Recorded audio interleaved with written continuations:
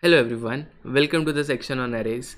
So in this section we will talk about our first data structure of this course, that is known as array, and it's a very simple, very useful data structure, and it has a lot of real life use case as well. So what is an array? So you must have learned about a variable in a programming language. So what is a variable? A variable is a bucket that stores some data. For example, I want to store the number of let's say friends I have. So I can create a number of variable of the type integer, and this variable will store, okay, I have 5 best friends, so it will store this inside a particular memory. But suppose we have something complex, we want to store marks of students, and we want to store marks of, let's say, 100 students. Okay, so what we need is a collection of elements. Okay, we cannot create 100 variables, but what we will create is an array. Okay, so let's create an array like this. So we call this as, let's say, marks, and each index, okay, so this array is indexed from 0. Let's say if it is having a size of 100, then these are 100 buckets which are lying linearly in the memory. So this linear collection of elements is known as an array. So the last index would be 99, and we can say we have 100 buckets which are lying linearly in the memory. Similarly, I can say this looks like an array of cats. Okay, so instead of having a simple data type, we are having a different kind of a data type where each element is of the type cat, and each cat can have different attributes, maybe a cat height, maybe a cat color, maybe a cat type.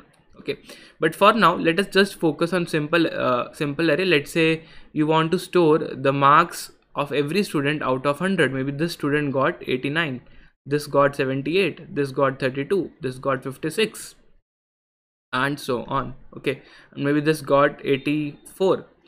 So what will happen is, how you're going to read this array, how you're going to write this array, we are just going to see that. And you can access marks of any student by writing marks of I. Okay, so what you can do, you can access the ith bucket by using this notation, marks of I.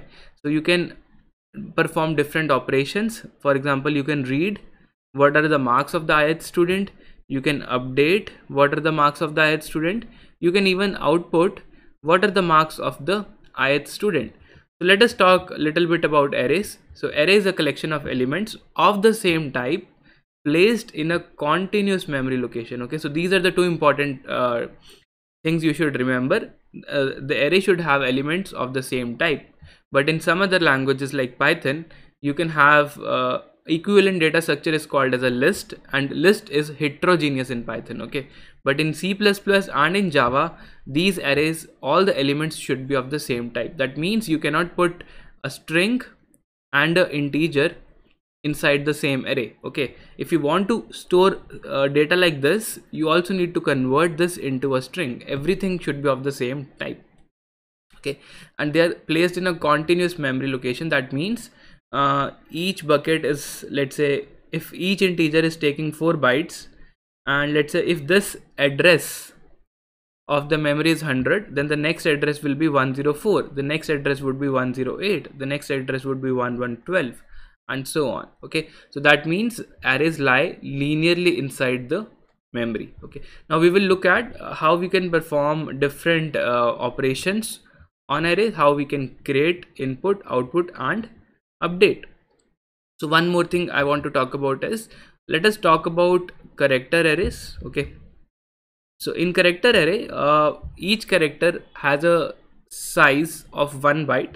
So instead of having this memory of size 4 bytes like we have in the case of an integer, this memory is of the type 1 byte. Okay, so if this address is 100, the next address would be 101, the next address would be 102, and this is how we can store characters inside a particular array. So if I say, okay, give me array of 1, so that means at array of 1, what we have, it will print B. Okay, B as a character.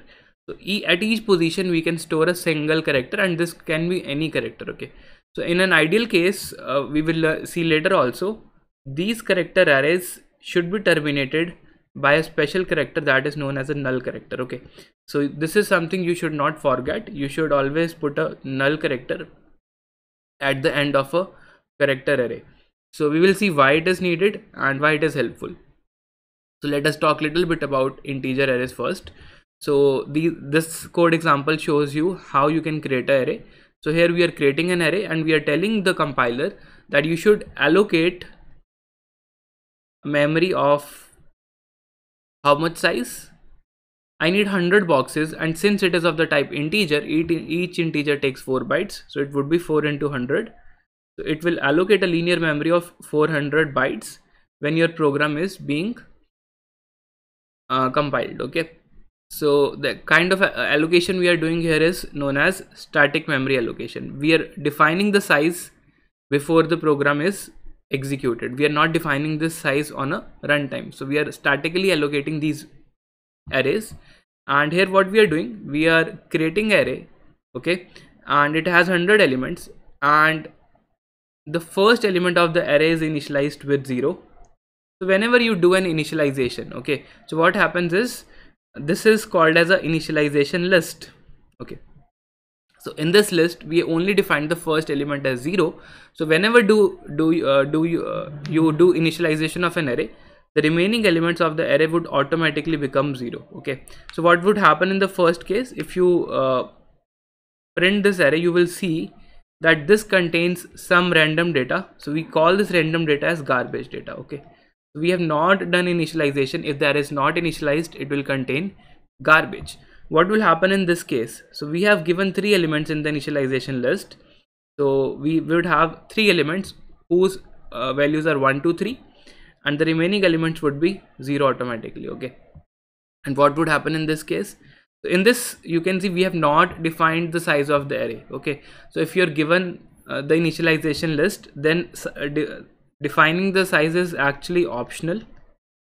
And what you can do is you will have only array of size 3 in which we have 3 elements 1, 2, 3. Okay, so you can also have array of complex data type such as a string. So string is a predefined data type, and string itself is an array of characters. Okay, so you can see this is a linear array of strings. Okay, and each string is also an array, so it's kind of a 2D array. So we will see this little later on in this course. Okay, so just I'm telling you, you can also create array of some complex data type. So I hope this is clear. How do we create an array? And now in the next video we will do some coding and see how we can input, output, update and print an array.